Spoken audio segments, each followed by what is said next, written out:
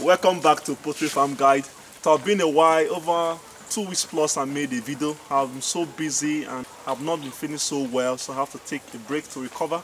I thank God I'm healthy and healthy again. So on today's episode, we'll be talking about another super combination herbs for your chicken, how to use garlic and ginger supplement for your chicken, the benefits and the inclusion rate and the missing ratio of these two powerful herbs in poultry farming. So stay tuned, I'll be right back.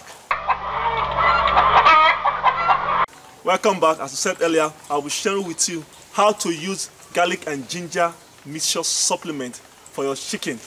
We all know that feed is one of the major costs when it comes to poultry production, as 80% of expenditure is incurred in purchasing feeds. Now, to ensure that this feed is efficiently used and utilized, poultry farmers or feed formulators normally include what you call feed additives. And these are feed additives can be non-nutritive or nutritive substances added in the feed. Example, the common one we all know is antibiotics. Antibiotic is synthetically or artificially produced, and it helps to cure and prevent diseases and also increase feed efficiency in our chickens. Now, but over the years we have been having problem with these feed additives, particularly antibiotics, and which have led to its ban in several countries around the world. Now, one of the two major problems we have with antibiotics is that, one, drug resistance in both human and in bacteria. Then secondly, it causes a disruption in the natural microbiota of the guts of chicken, whereby when after giving a lot of antibiotics, there's some useful bacteria in the chicken's body that helps to digest and absorb nutrients, not bad bacteria. These ones are good ones. So after giving antibiotics, both the good ones and the bad ones are eliminated, and then this causes some shift in equilibrium where in the body system of the animal. So there's a disruption in the digestive system. So this is a big problem. That is where a natural growth promoter comes in play. Researchers have done several works, and there's several records of successful results in this field of natural growth promoters. And we have other natural supplements like the probiotics, symbiotics, enzymes, and plant extracts. Now, these plant extracts, we have so many of them which I have done video on them. You can check my channel, my videos. I've done on aloe vera, ginger, garlic, bitter leaf, basil, scent leaf, etc. Name them. They are so useful. It helps you to save money and increases also feed efficiency and increase the weight of your broiler chicken. Now, we all know that everything that has its own pros have its own con. Now, these natural growth promoters or plant extra or herbs are not too specifically targeted to a particular disease, just like the antibiotics. They are still in work in progress. Now, since they have these lapses, it is better off that by combining these two, one or two herbs, we bring a better result in the body of the animal. So that's why researchers of recent have been combining different herbs to get a better result, where these herbs complement each other weaknesses.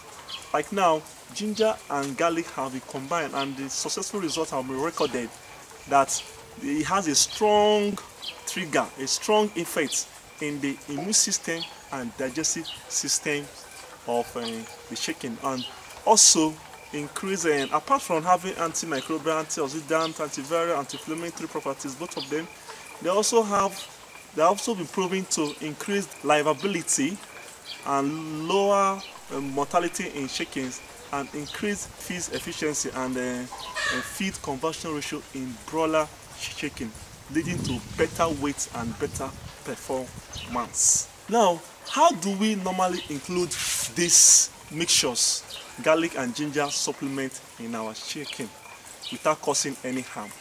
They have been researched in several mixtures in different levels, different level percentage in feed. Many research have been done on different level of inclusion of these two supplements.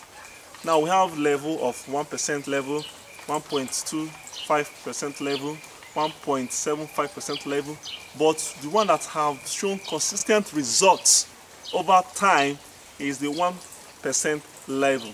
Not others have not been showing results, but the one that have been showing consistent result, wide range of researchers, is the 1% level inclusion. Apart from the 1% level inclusion, we now come to the ratio of combination. They have different ratio of combining these things.